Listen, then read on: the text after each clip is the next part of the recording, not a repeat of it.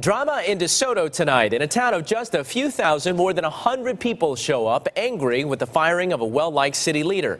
In New tonight, 41 Action News reporter Dia Wall was there and found out why so many people were upset. Dia. Yeah, Mike, City Administrator Cynthia Wagner is out here in the city of DeSoto after a termination agreement. More than half of the people who showed up for tonight's meeting wore these buttons in support of her, many of them speaking out against the decision. You need to consider ways in which you could be more supportive of quality work and more open to allowing the various city staff the freedom to do their work. I'm appalled at the unprofessionalism, personal attacks, and just plain bullying. And I'm disappointed with some of the smirks and the smugness that I've seen in the last few minutes when people of the city who paid for this city and who are vested in this city give their opinion.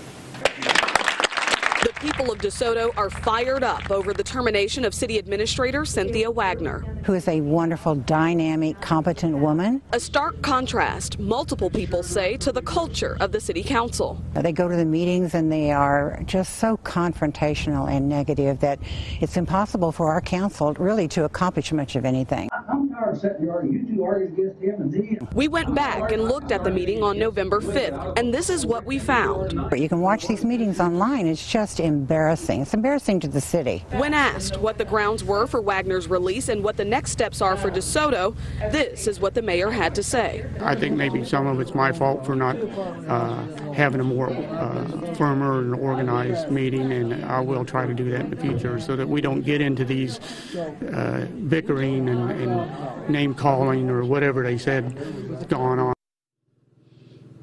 Now, to give you an idea of how the city of DeSoto is feeling tonight, you can see it right there. We apologize, Cynthia. She's been the administrator here since June of 2014. Things have gotten so tense, so bad for the council. Tonight, they agreed to bring in a facilitator to help them get along and move the city forward.